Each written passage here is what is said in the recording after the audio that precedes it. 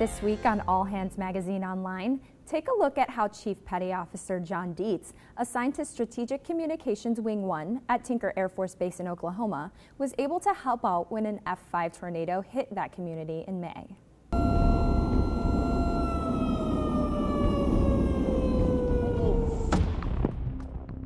The first thing is to make sure that you're going to survive whatever's coming, which, I did the best I could by going into my closet and then making sure that I was covered up well.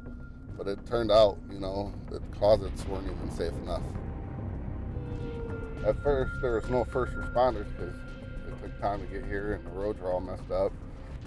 And all these power lines were down. So basically, you had to find a way over the power lines without getting shocked. We formed teams with the first responders, and basically since I was the EMT, they put me on a team with one firefighter and 4 police officers. And I probably helped about 8 people out of their homes and medically treated them to some degree.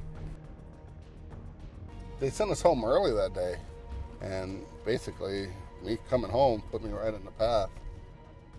I was glad I was home because afterwards I could go out and do something. To watch the aftermath, go to www.ah.mil and be sure to check back often as new magazine content is uploaded frequently. From the Defense Media Activity, I'm Petty Officer Amara Timberlake.